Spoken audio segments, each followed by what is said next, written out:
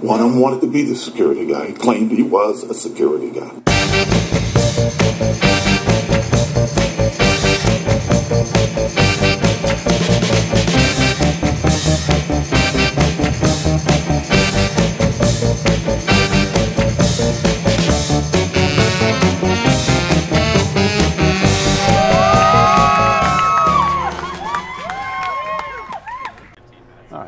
Welcome to Security Guy Radio, sir. What's your name? Thank you. This is George Siegel. I'm Director of Product Management at IDV Solutions. What does IDV Solutions do? Yeah, IDV Solutions makes command center software, and we help organizations with a problem that many face, which is they have a lot of data, but they don't know where their people are really, they don't know where their assets are, and they don't understand all the risks to those people and assets. And fundamentally, that's the problem we help solve for them is, where are my people and how can I protect them?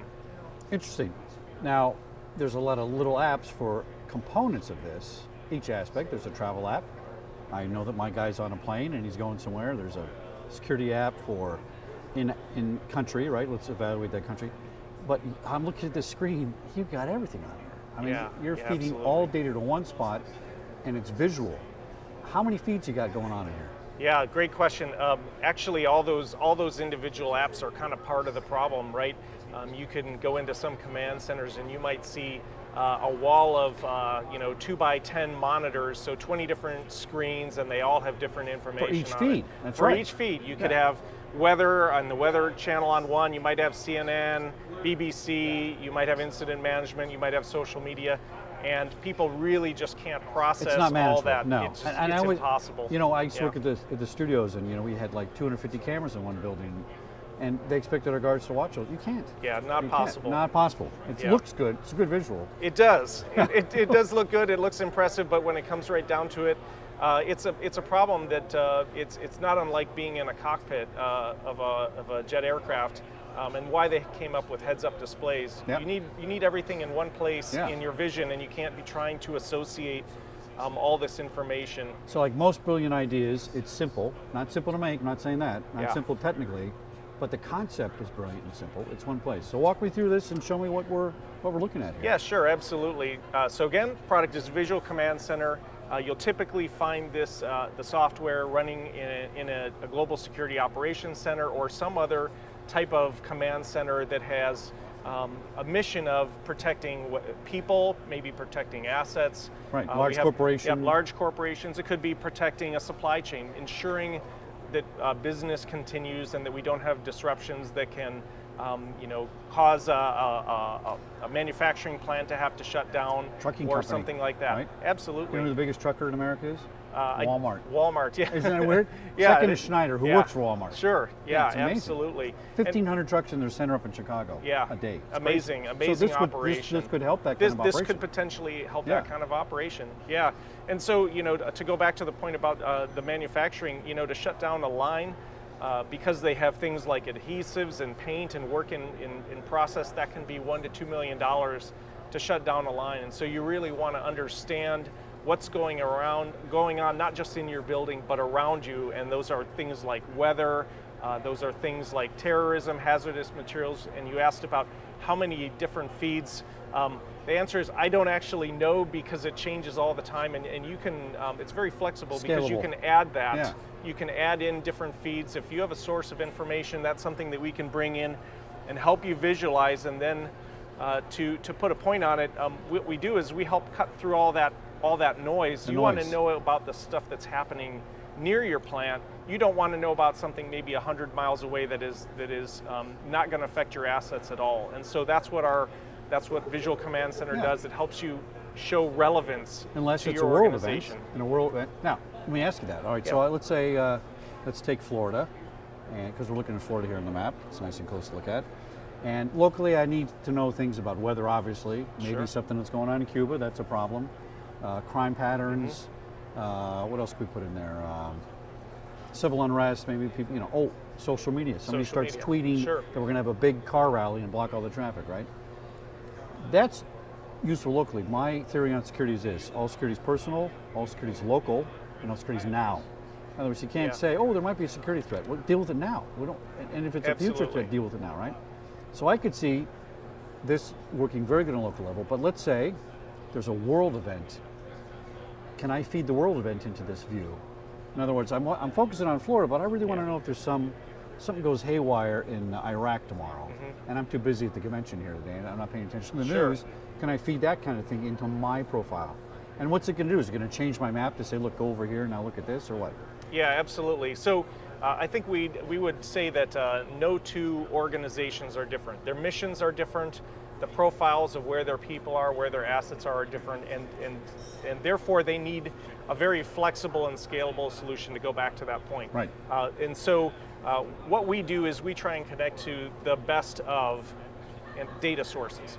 And so you mentioned social media. That's a great example. So we work with our partners who have expertise in social media or expertise in activism to bring that information on. So we're not the gatherers of that information, they are. They're number one at it. You're pulling the feeds in. We're pulling the feeds in from them. We're visualizing it, and again, when we see one of those, let's say it's a social media event or an activism event near an asset, that's when we'll generate the alert for you and put it right in your face. We'll put it on the map so that you can assess it and take some action on it. So give me an idea of pricing, and here's what I'm thinking. And you don't have to give me a quote because we're not holding security guy ready to quotes, okay? But there's a company called Geophidia. They monitor social media, and they can do a map like this and show you what's going on. I have to subscribe to Geophidia. Yeah. You have a subscription to somebody like that, and now that becomes part of my subscription. Is that kind of the idea? So I don't have to subscribe to 25 different things. You're going to help me make those data connections. Absolutely. Okay. In some cases, we have done that for you. And so, for example, we're looking right now at the National Hurricane Center forecast for Joaquin that's going to be looking like it's going to come up the eastern seaboard here in the next few days. That's real time. Yep, that's a real forecast, and that's real time.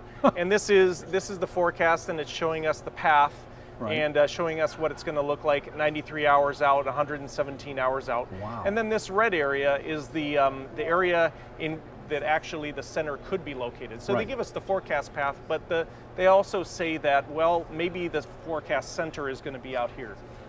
Well, we have organizations that are very, very averse to hurricanes, and so there are specialist providers, like, I'll give you an example, hurricanemapping.com. And we have a relationship with them, and we've actually built an extension or connection to them, and we can bring that in instead of this one, because some people want to know where all the wind fields, and very detailed information, because that could be relevant for their organization. And in that case, you can come to us and we can just kind of pass it through.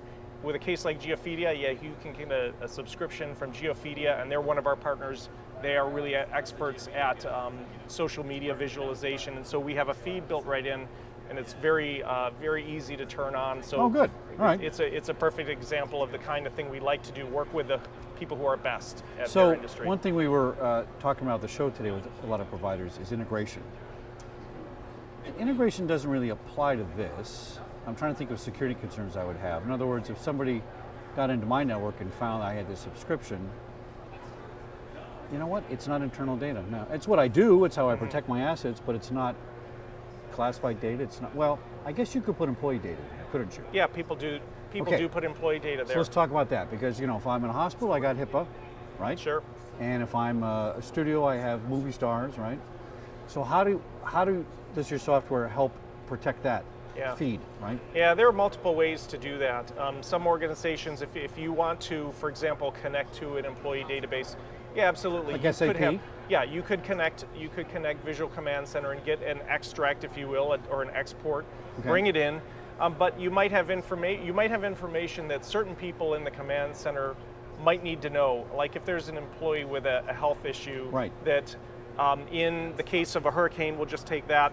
Maybe they're going to take some more time to evacuate because they have a disability, or maybe they need to have life preserving medication on their person at all times. Those are things you probably want to know about if that's your mission of protecting your people. Now, with the software, take my SAP data, my HR data, and take it as it is, and you convert it into a display. Or can I add to your software and say, you know what, I want to update my software and create an employee profile?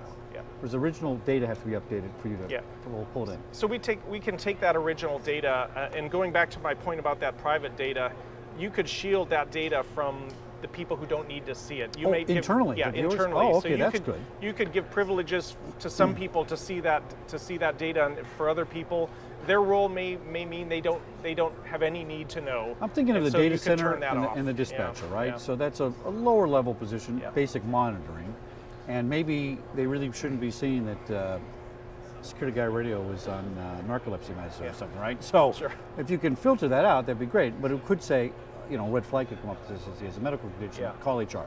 Something like that. Oh, that's great. Exactly. Yeah, there are ways to do that, and that's not uncommon for us to need to work with an organization to show, again, just the appropriate level of information that they need. So years ago, there's a company called Groove, and they made a point-to-point connection, so I could connect to the studio in London, and it was all encrypted, and I could share files and all this kind of stuff. Is this shareable? So if I have a subscription for my corporation in Burbank, and we have a business in France, I'm not using the same view because France is different than Burbank, right?